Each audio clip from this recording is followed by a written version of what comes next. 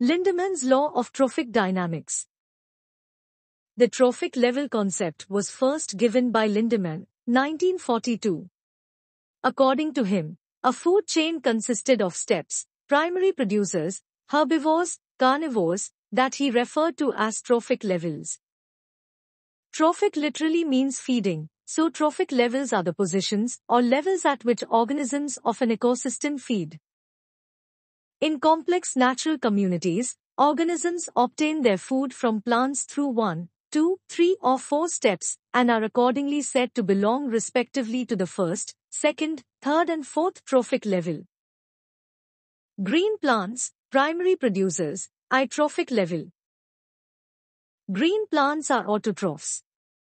These are the organisms that literally feed themselves.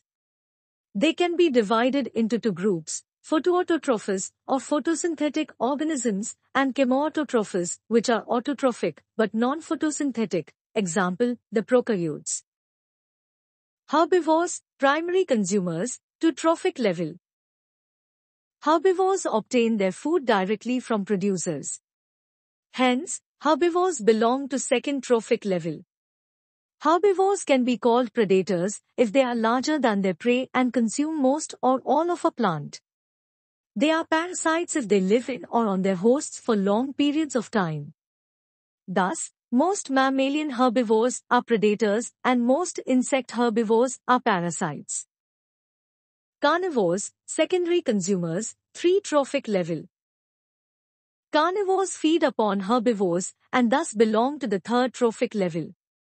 However, they may be classified as first, second, third level carnivore. Top carnivores, tertiary consumers, 4 trophic level. Organisms belonging to fourth trophic level are top carnivores.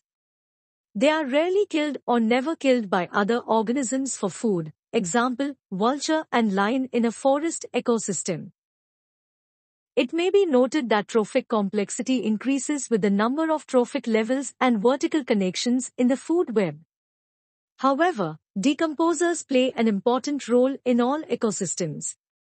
They break down the organic waste products and dead remains of producers and consumers into the organic substances needed by the producers. But decomposers are not assigned to any trophic level. Efficiency of energy transfer.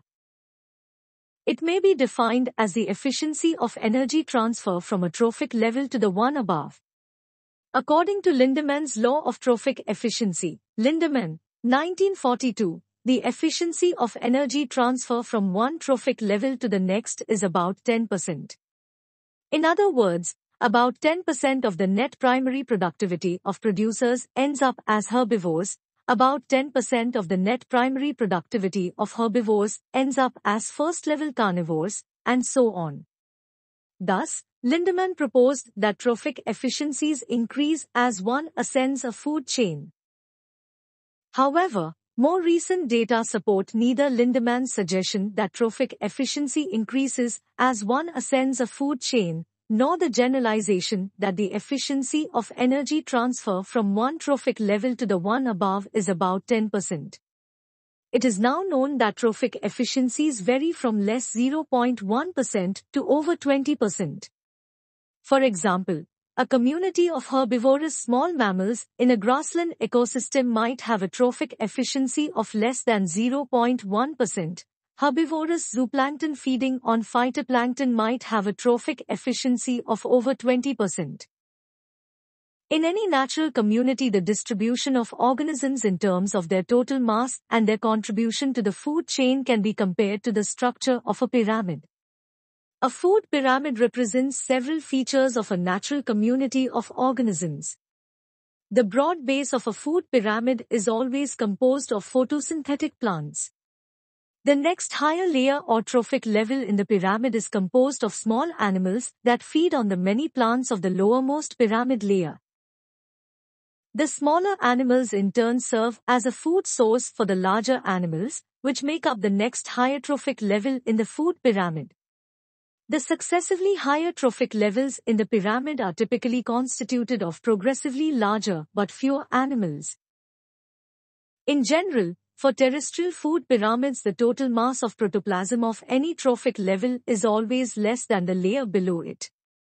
The fewest but largest animals usually but not always occupy the peak. By contrast, in marine pyramids, the microscopic phytoplankton usually consists of smaller total protoplasmic mass than the higher trophic levels because they are unicellular and rapidly consumed. However, their rate of turnover is high. In all cases, whether on land or in the sea, the amount of organic matter produced per unit of time is always greater at the basic trophic level than at the higher trophic levels of the pyramid.